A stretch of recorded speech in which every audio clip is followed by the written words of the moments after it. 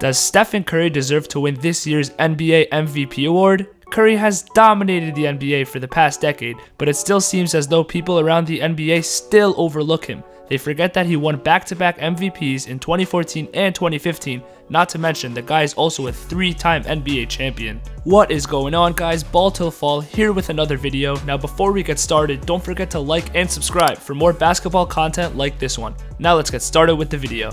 The only thing holding Curry back from being at the top of the MVP conversation is his team. With Klay out the past couple of years, the Warriors haven't been the team we're accustomed to seeing. They didn't make the playoffs last year, and they look to barely make it this year. Despite this, Curry has been nothing but spectacular this past year, averaging 31.3 points, 5.6 rebounds, and 5.8 assists per game, while knocking down an absurd 5.2 3-pointers per game. To really put in perspective how incredible these numbers are, let's go back to Curry's MVP seasons and see what kind of stats he was putting up. In 2015, he averaged 23.8 points, 4.3 rebounds, and 7.7 assists per game, while hitting 3.6 threes a game. Nothing too crazy, but the Warriors were the 1 seed this season and they won the NBA championship. Now looking at 2016 Curry, he decided to take it up a notch and averaged 30.1 points, 5.4 rebounds, and 6.7 assists per game, while making 5.1 threes per game. When comparing all of these stats, it is pretty clear that Curry is playing on another level this season. Not to mention, his percentages are also up compared to his other MVP seasons. So to say that Curry is having the best statistical year of his entire career, that should instantly put him up there in the MVP talks. The only argument against him is that his team just simply isn't winning. The Warriors are by no means a bad team, but they aren't great either. Wiggins and Oubre are extremely inconsistent and cannot be relied on. Draymond does take some ball handling and playmaking pressure off of Curry, but the fact that he can't shoot really hurts their team. The Warriors currently sit at the 9th spot in the West, which would have them in the play-in tournament. Most people would look at Curry and the Warriors and say there is no shot Curry can win MVP, including myself.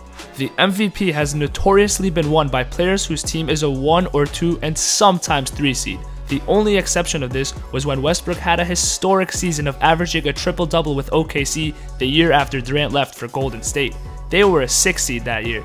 The 9th or the 10th seed, or even if the Warriors make the 8th seed, that's just a little bit too much of a stretch, and I understand that. When thinking about other MVP candidates in Jokic and Embiid, it makes me think about what it really means to be an MVP. From my understanding, the MVP is the person who is a top 5 talent in the league and is also the most valuable player to his team, that if he wasn't there, their team would absolutely suck. Now looking back at last year, Curry missed the majority of that season, which led to the Warriors being the worst team in the NBA with a 15-50 record. Now with Curry back in the lineup, the Warriors record now is about at 500. Embiid missed some time a little after the All-Star break, and without him, his team was still able to play at a high level and win games. Simmons and Tobias Harris were both ready and capable of stepping in and carrying the load of this team. Now obviously having Embiid helps them tremendously, but it was shown that he wasn't needed as much as we all thought. The Sixers are still a respectable playoff team in the East without Joel Embiid.